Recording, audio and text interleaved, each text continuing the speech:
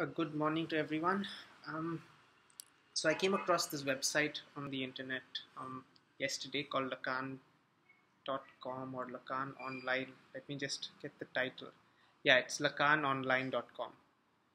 Now, there's this piece that I found there titled, "What Does Lacan Say About Ellipsis Desire?"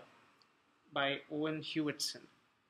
Now, I think it's interesting to take up such an article because of the imports which psychoanalytic theory offers to the humanities in general, but to literature departments and sociologists in particular, not to mention its use in the analysis of discourses and its roots in linguistics and things of that kind.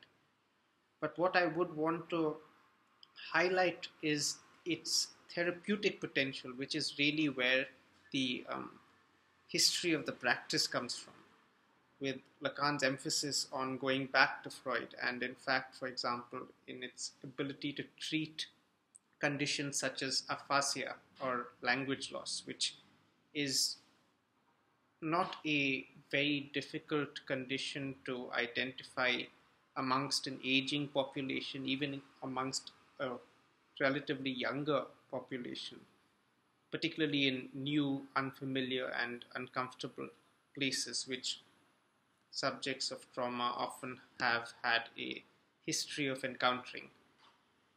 Now, without any further introduction, allow me to read to you some notes that I made, and let's see where we can get to from there. If for Lacan the signifier slides under the signified, unlike perhaps the commonsensical notion of a signifier, if not a series of them sliding over the signified, what may the signified be here but desire itself? Here, we do see why for Lacan desire is always the desire of the other, for it seems that the signifier is produced in a moment of anxiety, in confronting the other. Yet, what if our very understanding of the subject is only accountable as desire? Would this not be the very faculty which allows us to identify the gap in the other to begin with? Lacan notes that here it would be imperative that the subject find a mechanism to sustain their desire, and here it would be impossible to avoid the subject of, if not transference, let us call a certain displacement. What shifts here is the object of fixation, an operation which is necessary via the mechanism of transference. Were the subject able to reconstitute their desire? The proof of such a transference would only be evident in the inability of the new object of fixation, the demand, as it were, to satisfy the desire which posits it. And, I believe as children and even as, well, let us say, amateur political organizations, we have faced a history of this, about how even the realization of certain possibilities don't seem to, in some ways, assuage what created the impetus of a movement. But let's not divulge from what the subject of the subject of my notes are, at least. The lesson here is simply that the metonymic fixation is always a stand-in for desire itself, which appears here within psychoanalysis as the only signified. The truly interesting, generic question would be whether this process of displacement may be employed via a subject to posit a demand that cannot be conceptualized when the signifier alone is what slides? Or in other words, is there a quote-unquote beyond to this process of displacement or the sliding of the signifier, if that is all that is perceived within the uh, transference in question? To be clearer, if desire retroactively constitutes the subject via its enunciation, can the signified as desire representing the subject not itself be displaced? An ideal scenario of this would be a patient of trauma retracing a certain sequence of events, the narrative as it were, hence understanding how things came to be what they were. A more complicated, though commonplace example, however, would be the public use of masks, or what effectively is the same thing, the private use of screens.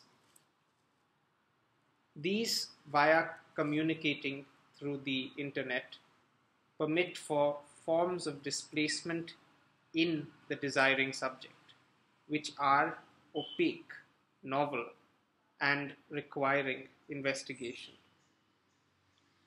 Here, we would do well to pay credence to Zizek, who has made some pioneering analysis regarding configurations of subjectivity in digital learning.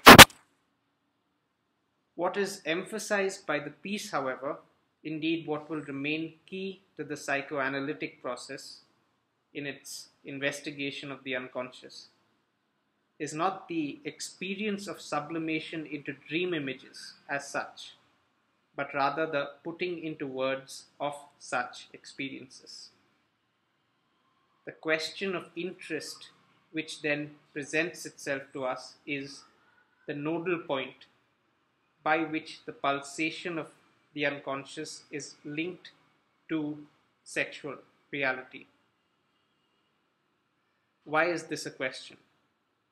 Perhaps because it reveals itself to us consciously and not as an impressionistic image in the use of the word. Its inflections, stress, and relations with others in the discourse. Let us be clear here.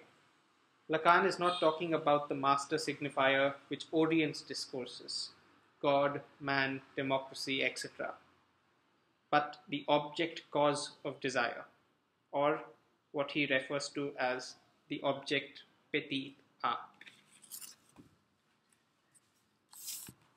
Now, there have been, for example, various kinds of psychoanalytic readings that are deployed in the study of a text. And of course, there are sociologists, very prominent ones from the Frankfurt School, such as Horkheimer and even to some extent Walter Benjamin, but I think we are all consciously thinking about Theodor Adorno here, who do try and employ something similar to a psychopathology of everyday life which is encountered, inhibitions and slips and forgetfulnesses and our interactions with our surroundings, entailing activities which we require to simply reproduce our own lives, which entail this very mechanism of displacement in terms of how the signifier, as it were, slips underneath the signified. Or am I getting it wrong there? Let me just check.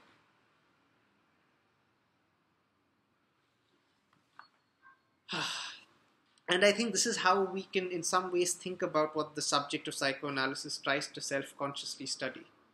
You may consider it in some ways the surface on which we can notice the changes, the displacements, the inflections, the modifications of how we would express our relation to the objects of our desire, perhaps in some cases even antagonism. And I think this in some ways starts a very basic introduction, which I hope would perhaps spark your interest in some of the work that Lacan has done and some of its applications. Particularly for me, for instance, what interested me in it and how I got into it was via literary analysis. In, for example, studying the very minute plots of a poem and things like that. But I'm sure you may find other uses for it as well. In any case, if you do find videos of this kind to be interesting, and if you do have any comments or anything of that kind, please feel free to leave a comment below. I will present a copy of the text itself in the link below the video, so you can check that out and read it yourself. And thank you for your time. Bye bye.